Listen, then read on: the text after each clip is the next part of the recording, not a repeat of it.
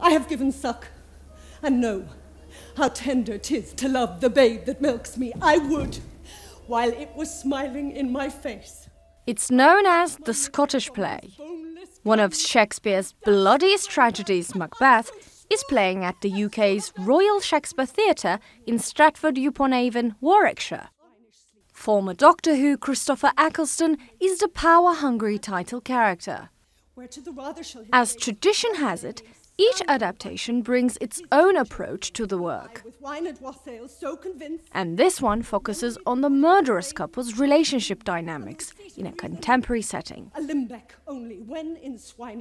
It really is the story of a relationship set against the descent into madness of two individuals. But it really is about a marriage. And we have a great friend, an actor called Paul Higgins, who said to me, he said, "Oh, I love rehearsal because you're finding things out. But our aim, I think, will be to still be experimenting on stage. Otherwise, it'll die, and we'll go crazy in Stratford. Just doing the same thing, printing it out. We'll go mad." The crew rehearsed in London for 8 weeks with director Polly Findlay. They believe it brought different elements to the play that they hadn't noticed before. I really love rehearsal, and I particularly love rehearsal with Polly and Chris because they know each other, and there's a real freedom and a playfulness to the rehearsal. And I remember a playwright called Tom Stoppard saying that rehearsal is the wine of life. Mm-hmm. And I think it is the wine of life because there's a lot of things that happen in rehearsal. There's the discovery of the play, there's discovery of the other actors. I mean, I knew Chris as a friend of a friend, really. So over these past 8 weeks, I've got to know Chris, how he works, his imagination. And that's really exciting because actually, the play, our little Macbeth, or our big Macbeth, is to do with everybody who's been involved in it. And they're each imagination that has contributed to what we eventually present on the stage.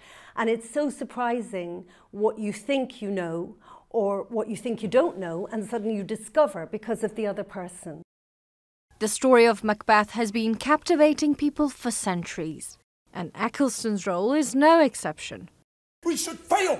The two-time BAFTA nominee says, underneath all the bloodshed and sinister witchcraft, he's able to connect with the tragic hero. Everybody I've ever met, certainly from the male species, are deeply flawed. So I think even at 17, I thought that's me. Which is obviously not to say that I'm going to kill anybody, but certainly the capacity, and I don't know, there's a violence to him, a darkness to him, a regret. It's very emotional, isn't it? Yeah.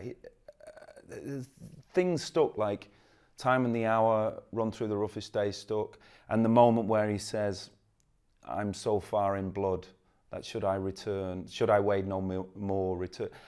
Extraordinary things.